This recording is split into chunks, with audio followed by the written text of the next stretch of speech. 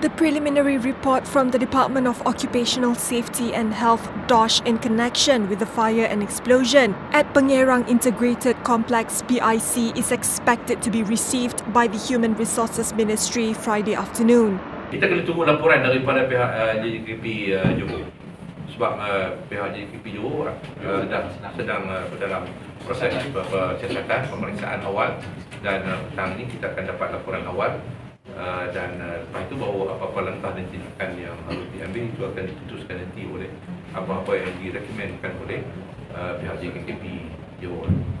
Meanwhile, Economic Affairs Minister Datuk Seri Azmin Ali also said in a tweet that his ministry is monitoring closely the situation at the PIC. Johor DOSH Director's Office had earlier issued a statement that 2 employees had suffered minor injuries during the incident and had received outpatient treatment. More than 10 houses in Kampung Lepau near Pengerang were believed to have also been damaged due to the fire and explosion.